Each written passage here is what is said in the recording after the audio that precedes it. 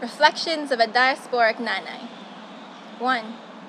I am woman, I am alive, I am catcalls and hey baby at age 7, 16, 29, even while pregnant or with toddler in tow. I am men running across the street to ask me for my name or my number or to follow me to my destination, pretending to be polite while threatening my safety, demanding attention, a smile, eye contact, and conversation. 2. I am immigrant and diaspora, wrapped in blue passports and naturalization papers, masking foreign birth certificates and immunization records. I am searching for my place in a post-colonial era while negotiating privilege and power, culture and citizenship. 3. I am mother, I am life. I have journeyed across the ocean to bring my child home so that he may walk on our ancestral lands, breathe in our native tongues, and feel the pulse of the earth beating in his soil-stained skin. I am raising my son to fight against the notion that women are lesser than or incomplete.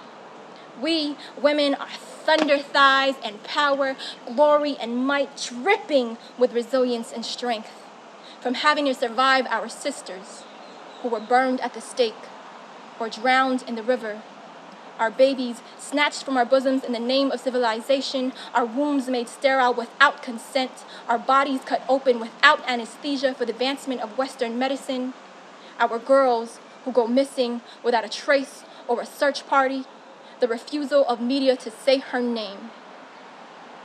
But we women are agents of change who protest dams and unequal pay, state-sanctioned violence and unjust laws, corporate bullies and imperial machines.